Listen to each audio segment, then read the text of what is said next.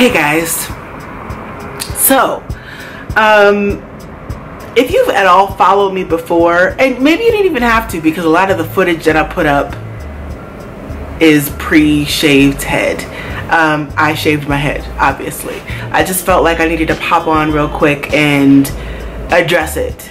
I'm getting a lot of questions about why I shaved my head from friends and family, so why not answer it all here, right?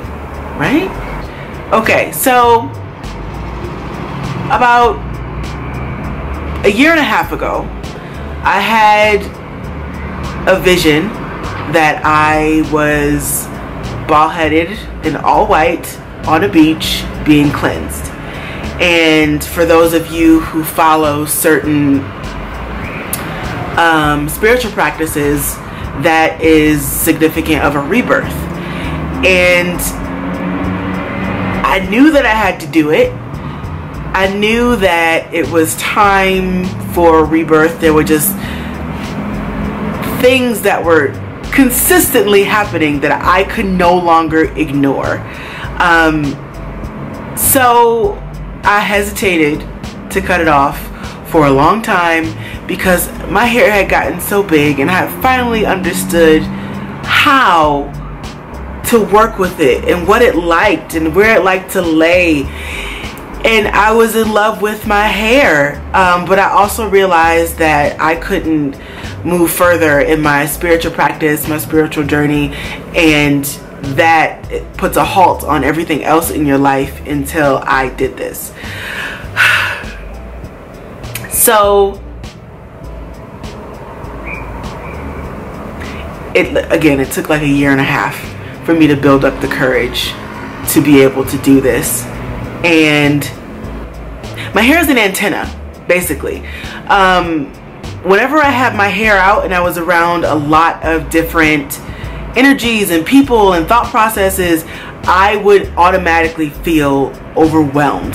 I would feel everything that was going on in the room, and I would just have to I started just braiding it up or covering it up or wrapping it up, because I realized that, you know, your hair is an antenna, it's an extension of you.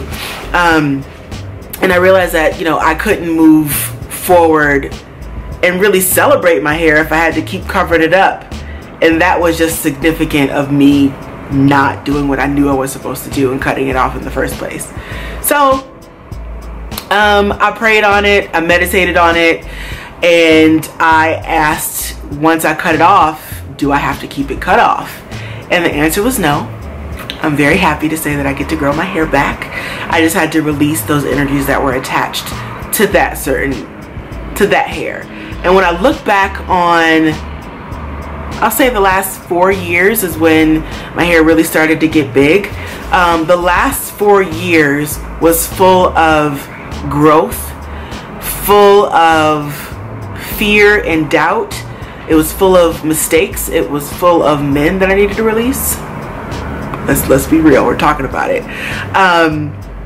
And there's no coincidence that me chopping my hair off comes close to the tail end of me being celibate for a year. I decided that it would be best for me to sacrifice physical pleasure for several reasons.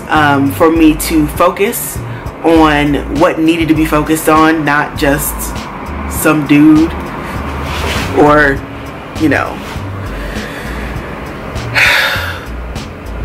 And that's not healthy. That's not healthy for that's not healthy for any party involved, just to be involved physically, especially when you begin to know your worth. So I did begin to know my worth. I realized that celibacy was going to help me focus on me, focus on my spirituality, and become clearer in where I'm going. And I decided, I feel like I'm jumping all over the place because I'm getting personal, and I'm not used to getting this personal on YouTube. Like, this is conversations, these are kitchen talk conversations for like me and my friends. Anyway, okay.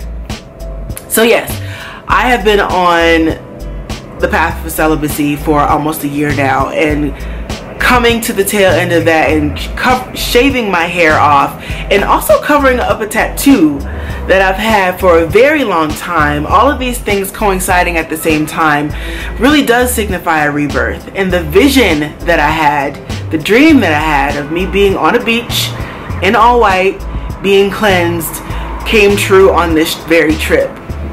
I had a full moon ceremony on the beach, and I gave thanks, and I let go of a lot of different things. So that is the story of why I shaved my head off. That is the story of why I shaved my hair off. Basically to start over, to start new, to refresh and honor myself. So I'm happy for this new head of hair that's growing in. I know what it wants. I know how to take care of it. I know how to take care of me. I know how to take care of me, so the hair that I'm growing, the extension of me that's picking up all these different things, won't be clouded. Starting over. That's it. That's it. And and I am going to do my best to go past January 6th for the celibacy. Maybe I'll if you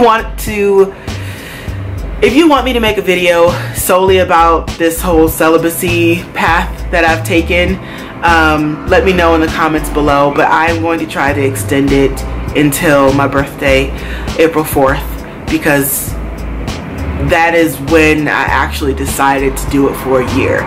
Not just when I stopped having sex. That's when I decided to be celibate.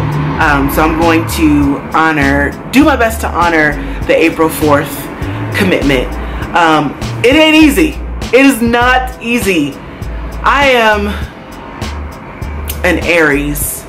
I don't know if that means anything to you guys, and I don't even know if that's right with this new zodiac thing that's going on. I gotta check that out. But I'm full of fire, in the best way possible, and that translates into my sexuality. So it has not been easy to be celibate, but the benefits of being celibate have far outweighed the physical want, the physical weight that sometimes comes up when you are practicing celibacy. So that's why I shaved my head off, you guys. This is, again, I just wanted to come to you raw and tell you the truth. That's it. Thank you guys so much. Don't forget to like and subscribe if you're new. If you're not new, thank you for coming back and giving me another chance. And follow me on Instagram, because I'm good there. I do good things there. Bye, guys.